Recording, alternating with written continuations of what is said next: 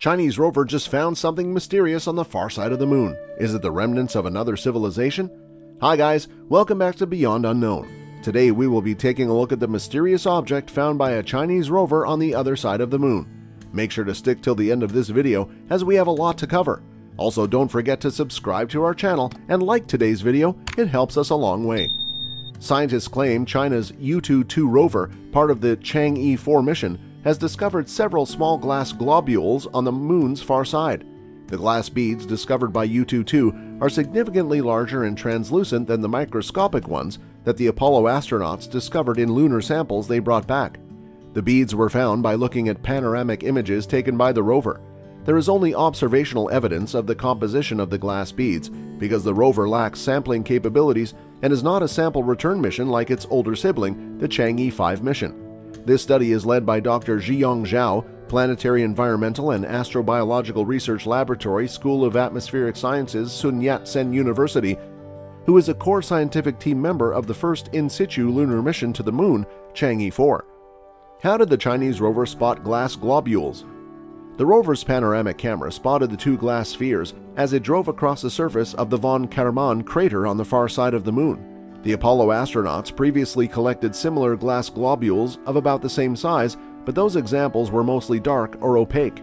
The globules simply blow our mind since they are so unique on the moon. Zhiyong Xiao, lead author of new research about the spheres and the planetary scientist at Yat-sen University and the Chinese Academy of Sciences, said in a statement. Xiao has been researching microscopic glass spherules on the moon, usual distal impact glasses created by terrestrial impact events, and tektite and microtektites.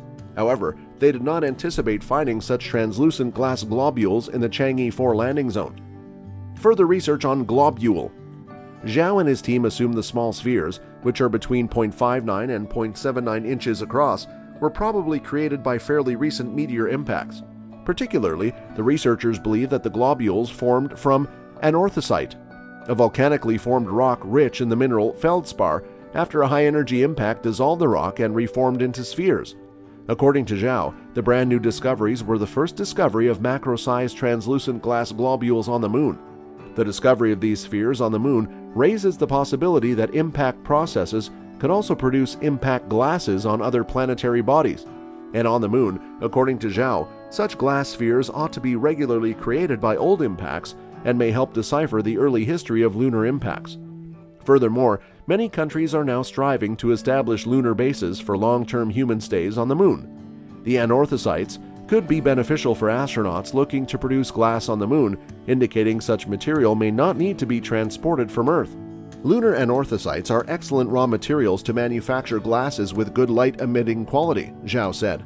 The researchers are limited in their analysis because they do not have data from Yutu-2's spectrometer, which could have provided greater insight into the composition of the glass globules.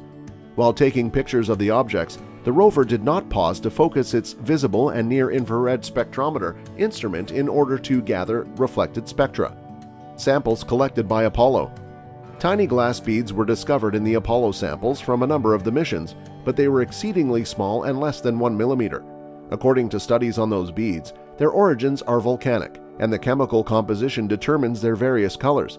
For instance, scientists discovered green beads in lunar soil gathered by astronauts on the Apollo 15 mission in 1971, and glass beads colored the infamous orange soil of Apollo 17 in 1972. The moon's volcanic and impact glasses are both created by the cooling of regolith that has been subjected to intense heat. Glass spherules can record critical details about the mantle composition and the history of both lunar volcanism and impact cratering. As far as the Apollo 17 orange glass is concerned, research back on Earth demonstrated volcanic glass was created when molten lava from the interior of the moon erupted, almost 3 to 4 billion years ago, streaming up above the airless surface and into the vacuum of space. As the lava became exposed to the vacuum, it split into little fragments and eventually froze. Then it formed tiny beads of volcanic glass in orange and black colors. Later analysis unveiled measurable water content in the beads. Chinese rover's other achievements. China's space mission has been quite successful over the last few decades. Chinese astronauts have brought accolades to their country. They have also modernized their space stations, supporting their astronauts, engineers, and space scientists to improve their performance. Chinese rover has been successful in venturing through space, covering new milestones and discovering exciting things. In May, China landed a rover on Mars, concluding the most challenging stretch of its mission to send an orbiter, lander, and rover to the Red Planet. It was China's first independent mission to Mars and made the country only the second, after the United States, to successfully land a rover on the planet. Planetary scientist Roberto Orosei informed Nature China is doing in a single go what NASA took decades to do, while astrophysicist Jonathan McDowell described China's decision to include a rover in its maiden Mars outing as a very gutsy move. China's growing space presence. The China National Space Administration has accomplished a remarkable number of things in the last year, including the Tianwen-1 mission. Numerous Long March rockets, each carrying many payloads, including the Chang'e 5 lunar mission, which returned moon rocks to Earth for the first time since the end of NASA's Apollo program in the 1970s, are among its other accomplishments. Last month, China launched the first stage of its Tiangong space station, which next year is set to become the world's second long-term home for humans in space. The momentous launch didn't go off without a hitch, however, as debris from the launch vehicle made an uncontrolled re-entry back to Earth, eventually splashing down in the Indian Ocean. China's space industry has made a fantastic scorecard this year. It includes the nation's first independent Mars mission, the completion of a global navigation satellite network, and a landmark adventure that retrieved rocks and soil from the Moon. The Chang'e 5 robotic mission has been this year's most significant event in China's space industry and one of the most notable space activities globally, bringing 1,731 grams of lunar rock and soil back to Earth, a historic achievement 44 years after the last lunar materials were brought back.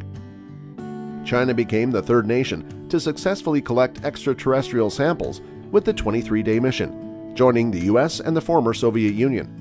President Xi Jinping sent heartfelt congratulations and genuine greetings to all participants on behalf of the Communist Party of China's Central Committee, the State Council, and the Central Military Commission in a letter that was published after the samples touched down on Earth. Xi said that as China's most complicated space project, the Chang'e 5 mission completed the national space industry's first extraterrestrial sampling and return. It was the latest accomplishment by China's system, which is distinguished by its capability to marshal all available aids to overcome difficulties and acquire its goals, and also marks a major step forward for the country's space industry. Chinese rover powers up machines in the pioneering moon mission. The wheeled robot has a design maximum speed of 200 meters per hour, or 5.6 centimeters per second, or 0.12 miles per hour. But in reality, it does not just stride straight ahead at full speed. The 240-kilogram robot is the central element of the Tianwen-1 mission, the country's first interplanetary adventure that created history by orbiting, landing, and roving on Mars, all in its maiden attempt.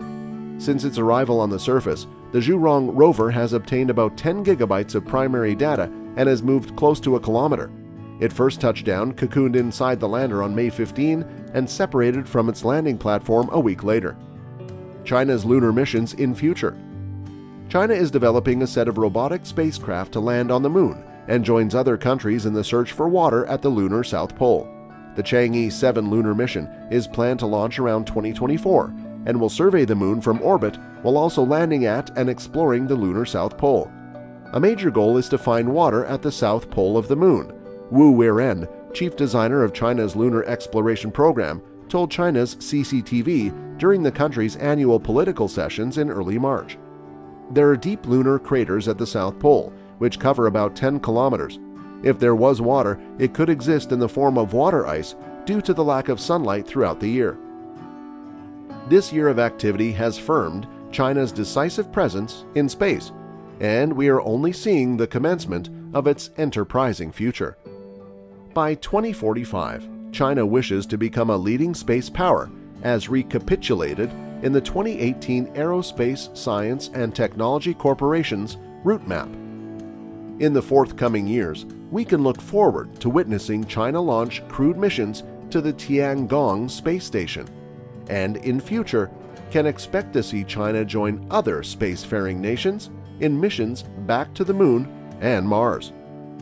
Please subscribe and leave a comment down below your thoughts, and don't forget to like today's video. We'll see you in the next video, and thank you so much for watching.